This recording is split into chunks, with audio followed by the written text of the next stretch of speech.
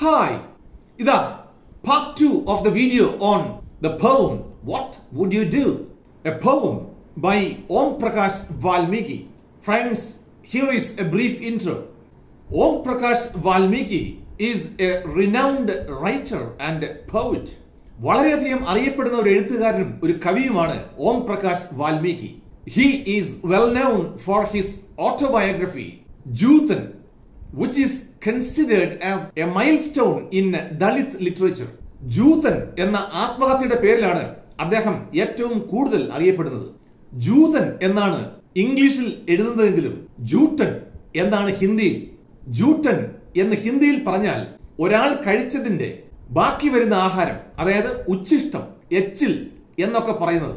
ഈ ജൂട്ടൻ എന്ന പുസ്തകം നമ്മുടെ ദളിത് സാഹിത്യത്തിലെ ഒരു നാഴികക്കല്ലാണ്. The book describes his own life as a Dalit. ഒരു ദളിതനായ തന്റെ സ്വന്തം ജീവിത അനുഭവങ്ങളാണ് ഈ പുസ്തകത്തിലെ പ്രമേയം. ഇനി നമുക്ക് നമ്മുടെ കവിതയിലേക്ക് വരാം.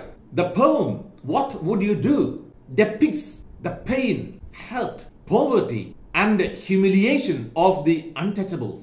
What would you do എന്ന കവിതയിൽ നമുക്ക് കാണാൻ കഴിയുന്നത് കാലാകാലങ്ങളായി ദളിതർക്ക് അനുഭവിക്കേണ്ടി വന്ന വേദന, മുറിവുകൾ, ദാരിദ്ര്യം, പൊതുജന മധ്യത്തിലുള്ള അപമാനം തുടങ്ങിയ അനീതികളുടെയും അക്രമങ്ങളുടെയും ചിത്രമാണ്. Well, here are the short answer questions. Take a look at question number 1. Why are Dalits denied their land according to the poet? ദളിതർക്ക് എന്തുകൊണ്ടാണ് അവരുടെ ഭൂമി നിഷേധിക്കപ്പെടുന്നത്? ഇതാണ് ചോദ്യം. Now, here is the answer.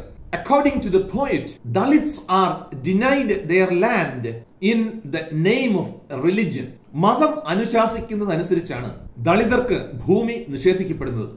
Manusmriti denies ownership of land to Shudra. മനുസ്മൃതി സംഹിത പ്രകാരം ഭൂമിയുടെ ഉടമസ്ഥാവകാശം ശൂദ്രർക്ക് നിഷിദ്ധമാണ്, പാടില്ല. Now, question number 2. Who is called descendant of the gods by the poet? Why? ആരെയാണ് ദൈവത്തിന്റെ പിന്മുറക്കാർ എന്ന് വിളിക്കുന്നത്? എന്തുകൊണ്ടാണത്? ഇതാണ് ചോദ്യം. Brahmins are called the descendant of the gods because they believe that they were born from the mouth of Brahma. ദൈവത്തിന്റെ പിന്മുറക്കാർ ബ്രാഹ്മണരാണ്, കാരണം അവർ ജന്മം കൊണ്ടത് ബ്രഹ്മാവിന്റെ വായിൽ നിന്നാണെന്ന് കരുതപ്പെടുന്നു. This is the answer. Now, short answer question number 3. How are Dalit women tamed in the name of religion according to the poet? മതത്തിന്റെ പേരിൽ ദളിത് വനിതകളെ മെരുക്കുന്നത് എങ്ങനെയാണെന്നാണ് പറയുന്നത്. ഇതാണ് ചോദ്യം. In the name of religion, Dalit women are told to become ദേവദാസീസ് and made prostitutes. ദേവദാസികളും വേശ്യകളുമാകാൻ Dalit വനിതകളോട് ആവശ്യപ്പെടുന്നു മതത്തിന്റെ പേരിൽ. This is how they are tamed. ഇങ്ങനെയാണ് അവരെ മെരുക്കുന്നത്. Now, question number 4. Here is a quote. And at every step reminded of how insignificant your race is. Explain. ഈ പറയുന്ന വരി ഒന്ന് വിശദമാക്കാമോ എന്നാണ് ചോദ്യം. ഏതാണ് വരി? നീ വെക്കുന്ന ഓരോ ചുവടിലും നീ നീച ജാതിക്കാരനാണെന്ന് നിന്നെ ഓർമ്മപ്പെടുത്തിയാൽ ഇതാണ് വരി. ഇതൊന്ന് വിശദമാക്കാമോ? Now, take a look at the answer. Dalits are denied every right. എല്ലാ അവകാശങ്ങളും ദളിതർക്ക് നിഷേധിക്കപ്പെട്ടിരിക്കുന്നു. They are abused, beaten up in public and they cannot vote. പൊതുജന മധ്യത്തിൽ വെച്ച് അവരെ തല്ലിച്ചതയ്ക്കുകയും അധിക്ഷേപിക്കുകയും ചെയ്യുന്നു. ഓർക്കണം, അവർക്ക് വോട്ടവകാശവുമില്ല. At every step they are reminded of how insignificant their race is. അങ്ങനെ അവർ വെക്കുന്ന ഓരോ ചുവടിലും അവർ നീചന്മാരാണെന്ന് അവരെ ഓർമ്മപ്പെടുത്തിക്കൊണ്ടേയിരിക്കുന്നു. ഇതാണ് ഉത്തരം.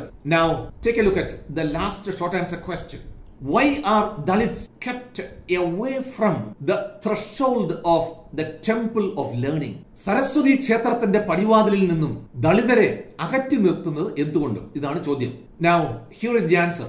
In the past, education was considered to be priestly and it was a privilege enjoyed by the upper castes. ആദ്യകാലത്തൊക്കെ ഈ വിദ്യാഭ്യാസം മതപണ്ഡിതന്മാർക്കും മതപുരോഹിതന്മാർക്കും മാത്രം പറഞ്ഞിട്ടുള്ള ഒരു കാര്യമായിരുന്നു. പിന്നീട് അത് ഉയർന്ന ജാതിക്കാർക്ക് മാത്രമുള്ള ഒരു പ്രത്യേക അവകാശമായി മാറി. So, Dalits were denied the right to education. they were kept away from the threshold of the temple of learning. അങ്ങനെയാണ് ദളിതർക്ക് വിദ്യാഭ്യാസത്തിനുള്ള അവകാശം നിഷേധിക്കപ്പെട്ടതും സരസ്വതി ക്ഷേത്രങ്ങളുടെ പടിവാതിലിൽ നിന്നും ദളിതർ അകറ്റി നിർത്തപ്പെടാൻ ഇടയായതും. Well friends, these are the short answer questions. Now take a look at the paragraph questions. Here is question number 1. The poem What Would You Do transforms the experience of pain into a narrative of resistance. ഈ What Would You Do എന്ന കവിത വേദനാജനകമായ ഒരു അനുഭവത്തെ പ്രതിരോധത്തിനുള്ള ഒരാഖ്യാനമായി മാറ്റുന്നത് എങ്ങനെയെന്ന് വിശദമാക്കാമോ? ഇതാണ് ചോദ്യം. Now here is the answer. The poem What Would You Do by Omprakash Valmiki depicts the pain, hurt, humiliation and poverty of the untouchables. ദളിതർക്ക് അനുഭവിക്കേണ്ടി വന്ന വേദന, മുറിവുകൾ, നിന്ന, അവഹേളനം, ദാരിദ്ര്യം എന്നീ കാര്യങ്ങളാണ് ഈ കവിതയിൽ ഓം പ്രകാശ് വാൽമീകി വിവരിക്കുന്നത്. It is a rebellion against the age-old inequalities experienced by Dalits.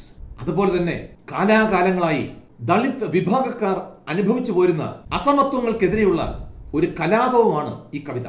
The poem is born out of the poet's own personal experiences as a Dalit. ഒരു ദളിതനായ നമ്മുടെ കവിയുടെ സ്വന്തം ജീവിത അനുഭവങ്ങളിൽ നിന്ന് ജന്മമെടുത്തതാണ് ഈ കവിത. The upper caste people never thought of the untouchables as human beings. സമൂഹത്തിലെ ഉയർന്ന ജാതിക്കാർ ദളിതരെ ഒരിക്കലും മനുഷ്യരായി കണക്കാക്കിയിരുന്നില്ല. The Dalits were demoralized, beaten up, abused and insulted in public. സമൂഹ മധ്യത്തിൽ ദളിതരുടെ ആത്മവീര്യം കെടുത്തുകയും അവരെ തല്ലിച്ചതയ്ക്കുകയും ചീത്ത വിളിക്കുകയും അധിക്ഷേപിക്കുകയും ചെയ്തിരുന്നു. These bitter experiences of pain transform into a narrative of resistance in which Valmiki questions the validity of the caste system. ഈ തിക്താനുഭവങ്ങൾ പ്രതിരോധത്തിനുള്ള ഒരു ആഖ്യാനമായി മാറുന്നു. അങ്ങനെ നമ്മുടെ കവി വാൽമീകി ഈ ജാതി വ്യവസ്ഥയുടെ സാധുതയെ തന്നെ ചോദ്യം ചെയ്യുന്നു. He makes a strong protest against the social and the cultural hegemony of the upper caste Hindus based on exploitation and oppression. അങ്ങനെ സമൂഹത്തിലെ ഉയർന്ന ജാതിക്കാർ ദളിതരെ ചൂഷണം ചെയ്തും പീഡിപ്പിച്ചും കാലാകാലങ്ങളായി ദളിതരുടെ മേൽ നിലനിർത്തിപ്പോരുന്ന സാമൂഹ്യവും സാംസ്കാരികവുമായ മേൽക്കോയ്മയ്ക്കെതിരെ അതിശക്തമായ ഒരു പ്രതിഷേധമാണ് കവി നടത്തുന്നത്. Well, this is answer to paragraph question number 1. Now look at paragraph question number 2. Discuss the autobiographical elements in the poem What Would You Do? ഈ കവിതയിൽ അടങ്ങിയിരിക്കുന്ന ആത്മകഥാംശങ്ങൾ എന്തൊക്കെയാണ്? ഇതാണ് ചോദ്യം. Now here is the answer. The poem What Would You Do by Omprakash Valmiki is full of autobiographical elements. ആത്മകഥാംശം നിറഞ്ഞു നിൽക്കുന്ന ഒരു കവിതയാണ് Om Prakash വാൽമീകിയുടെ What Would You Do? It is based on his own personal experiences as a Dalit. ഒരു ദളിതൻ എന്ന നിലയിൽ തന്റെ സ്വന്തം അനുഭവങ്ങളാണ് ഈ കവിതയുടെ അടിസ്ഥാനം. For example, the poet belongs to the sweeper caste. ഉദാഹരണത്തിന് അടിച്ചുവാരൽ കുലത്തൊഴിലായുള്ള ജാതിയിൽ പിറന്നയാളാണ് നമ്മുടെ പ്രിയ കവി. They were forced to eat the leftovers for centuries. നൂറ്റാണ്ടുകളായി മറ്റുള്ളവരുടെ എച്ചിൽ കഴിച്ചു വളരുവാൻ നിർബന്ധിതരായിട്ടുള്ള ആളുകളാണ് അവർ. In a colony meant for the untouchables, his own home was in front of a stinking cowshed of an upper caste family. ഒരു ഗ്രാമത്തിൽ ദളിത് കോളനിയിൽ സ്വന്തം വീട് നിൽക്കുന്നത് ഒരു ഉയർന്ന ജാതിക്കാരന്റെ ചീഞ്ഞു നാറുന്ന കാലിത്തൊഴുത്തിന് മുന്നിലാണ്. His family members worked hard. Instead of payment, they got only abuses from the upper caste people. സ്വന്തം വീട്ടുകാർക്ക് എല്ല് മുറിയ പണി ചെയ്യേണ്ടി വന്നു. എന്നാൽ കൂലിക്ക് പകരം അവർക്ക് കിട്ടിയത് ഉയർന്ന ജാതിക്കാരുടെ അസഭ്യ വർഷമായിരുന്നു. They were beaten up, ill-treated and abused in public. പൊതുജന മധ്യത്തിൽ അവരെ ചീത്ത വിളിക്കുകയും തല്ലിച്ചതയ്ക്കുകയും അവരോട് വളരെ മോശമായി നിന്ദ്യമായി പെരുമാറുകയും ചെയ്തിരുന്നു. In this way, the poem gives a startling account of the poet's own miserable birth and life. ഈ വിധത്തിൽ ഈ കവിതയിലൂടെ നമുക്ക് കാണാൻ കഴിയുന്നത് ദുരിതപൂർണമായ കവിയുടെ സ്വന്തം ജനനവും ജീവിതവുമാണ്. Friends, this is answer to paragraph question number 2.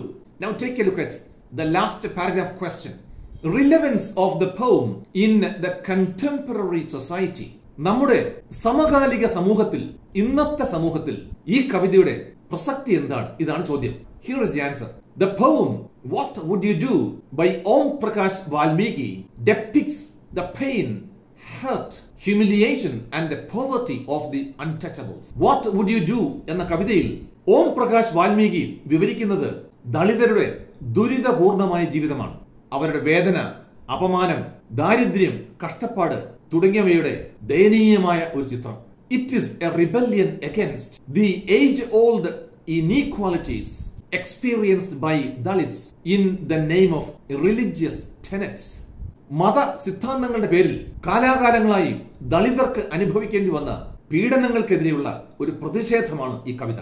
In today's society, there have been serious efforts to promote better conditions for Dalits through education, healthcare and employment. ഇന്നത്തെ സമൂഹത്തിൽ വിദ്യാഭ്യാസം, തൊഴിൽ, ആരോഗ്യ പരിരക്ഷ തുടങ്ങിയ കാര്യങ്ങളിലൂടെ ദളിതരുടെ ജീവിത നിലവാരം ഉയർത്താനുള്ള ധാരാളം പ്രവർത്തനങ്ങൾ നടക്കുന്നുണ്ട്. The caste-based discrimination is prohibited and untouchability abolished by the Constitution of India.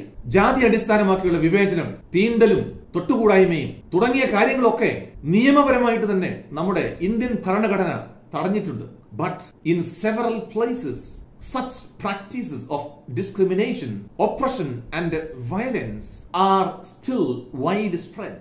എന്നാലും പല സ്ഥലങ്ങളിലും ദളിതർക്കെതിരെ വിവേചനം, പീഡനം, അക്രമം തുടങ്ങിയ പല സംഭവങ്ങളും വ്യാപകമായി നടക്കുന്നതായി നമുക്ക് കേൾക്കാം. Many of them continue to live in poverty. ഒത്തിരി ആളുകൾ പട്ടിണിയിൽ ഇന്നും കഴിയുന്നുണ്ട്. Many are still landless. ഭൂരഹിതരായുള്ള ആളുകളും ധാരാളമുണ്ട്. The poem has not lost its relevance in the contemporary society. സമകാലിക സമൂഹത്തിൽ ഈ കവിതയ്ക്ക് പ്രസക്തി ഇനിയും നഷ്ടപ്പെട്ടിട്ടില്ല എന്ന യാഥാർത്ഥ്യം നമുക്ക് കാണാൻ സാധിക്കും. Well, these are the paragraph questions. Thank you for being with me. I'll see you soon with another video. Until then, bye bye.